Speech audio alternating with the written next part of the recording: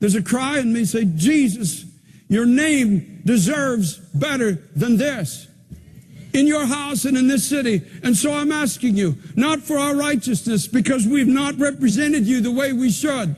Daniel prayed that just before God had a decree issued letting the people go home and rebuild again. And I pray it with everything in my heart.